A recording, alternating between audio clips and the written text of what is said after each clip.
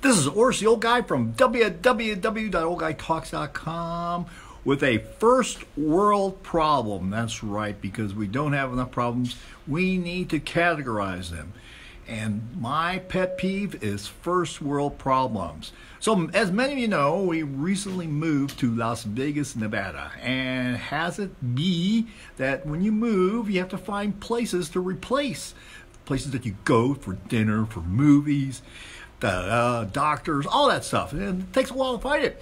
One of our challenges, one of our big challenges, life-altering challenges, is the fact that like on a Saturday or Sunday, we like to go and get a bagel with some cream cheese and lox, and if you can find it, belly lox, which is really, really salty. It's hard to find because now all the food fascists have declared salt bad, so you can't find that belly lox, which is really, really good. You don't have to put any more salt once you get that on there.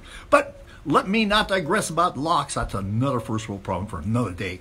Now, so we've been going through these things, and the bagels in Las Vegas, and we've tried like 5 or 6 places.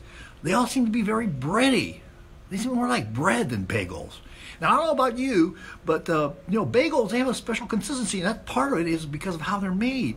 They're basically, the dough is kneaded, and then it's put into a circle, and there's a hole in the center. And the hole in the center is because to let it basically cook evenly throughout and allow it to give it a large, crusty area.